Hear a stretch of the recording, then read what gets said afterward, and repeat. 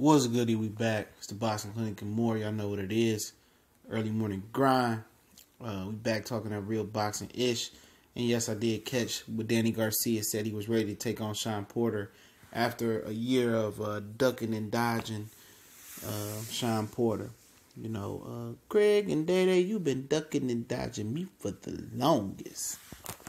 And that's what Danny Garcia been doing, though. But time is right. Danny Garcia only won the fight for his title, not an interim title. And not him and Shawn Porter. You know, he's actually rebutted to Shawn Porter's call out, several call outs, and he's ready. He said he's ready right now to fight. And I know he been working. I know Shawn been working. So this fight shouldn't happen September, fallish, September, October. This fight should be happening in July. But it also determines it's also other things to hash out. As far as, do they have a TV spot for this fight in the summer? Probably not. Do they have a venue for it? Probably not. It don't sound like.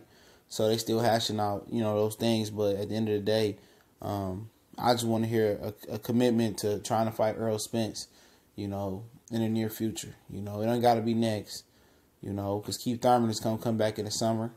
So he got a fight date already. So, Robert Jr., Mikey Garcia got a July 28th date. Broner going to have a summer date in August. He coming back in August. So it's a kind of jam-packed. So, it's probably out their hands. They can be physically ready and physically fit. But they not going to come back to about September. They ain't going to fight till September. And Shawn Porter better not use an excuse, because that'll almost be a full calendar year before he's fought last.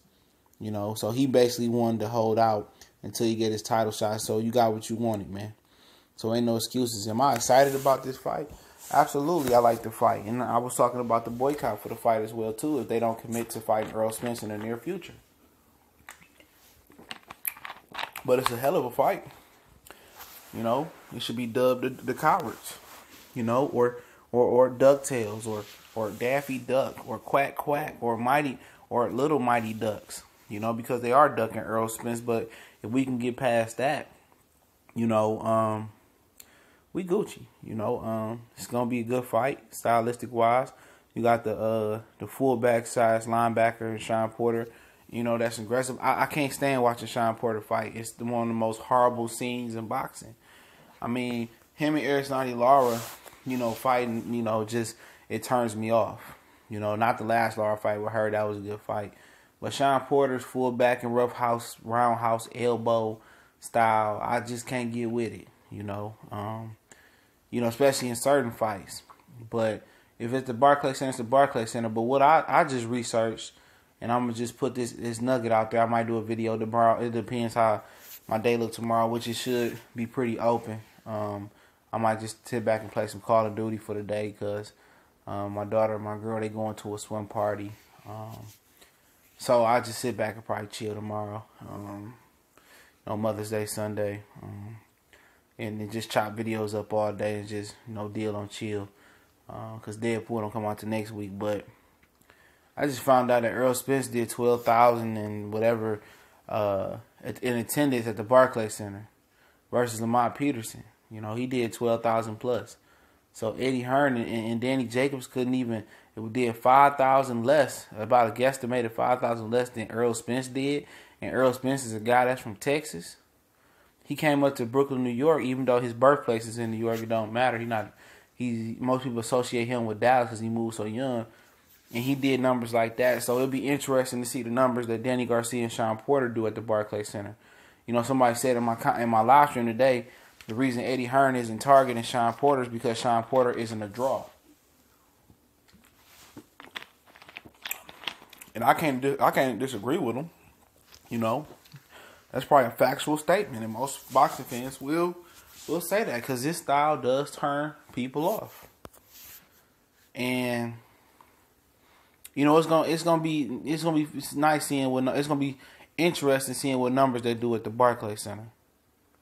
Very, very interesting. But like I said, Danny said he's ready right now. He said he want to try to bring the fight to Philly, which won't happen. But he is the A side, and Shawn Porter has acknowledged that. So it's probably gonna be at the Barclays Center. I would like to see Danny Garcia get a fight at Philly, in Philly. But like I said, man, it's starting to take notice that that people are wrongfully saying that the welterweight division is one of the most exciting divisions in boxing. Because you only can be exciting division if your top fighters fight each other, and that's not happening. So people starting to take notice of that. Oh, these niggas ain't fighting. Yeah, they ain't fighting.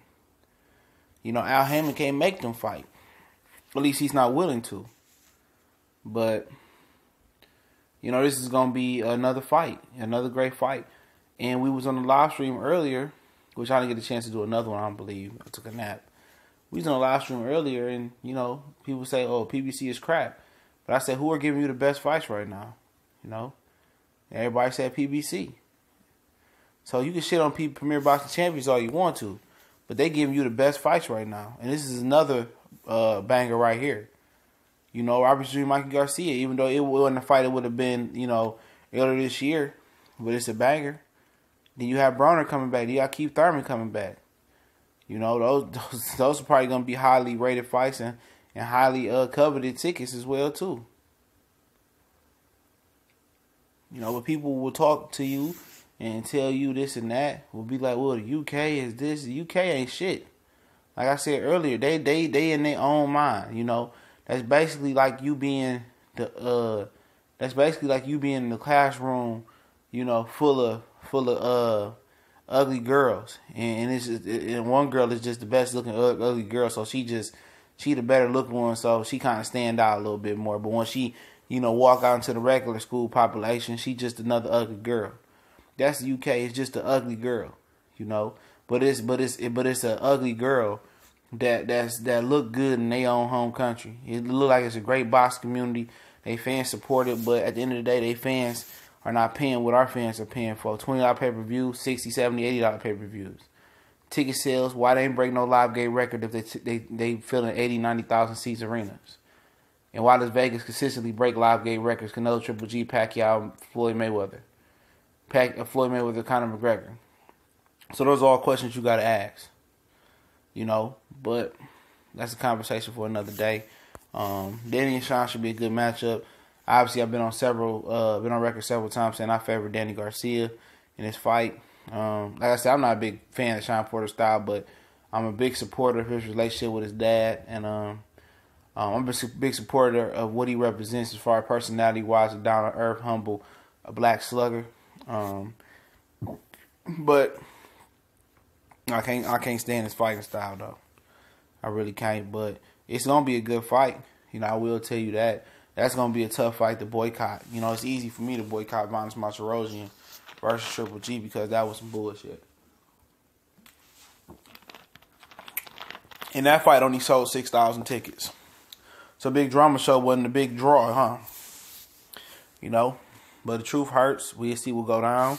I definitely give Shawn Porter a shot at beating Danny Garcia. I'm not saying this is a mismatch by any means. I definitely give him a good shot at doing it. But you know, who more likely to get in the ring with Errol Spence? Neither one of them. You know, I don't really foresee that fight happening in the near future. Even 2019 looked bleak. I think still our best bet is for Keith Thurman to come back and whoop the winner of this fight at the end of the year, the top of next year. And I think he's our best bet to go ahead and fight Errol Spence. And that sounds funny how he's looking and all the entries, but I think that's the best route we gone.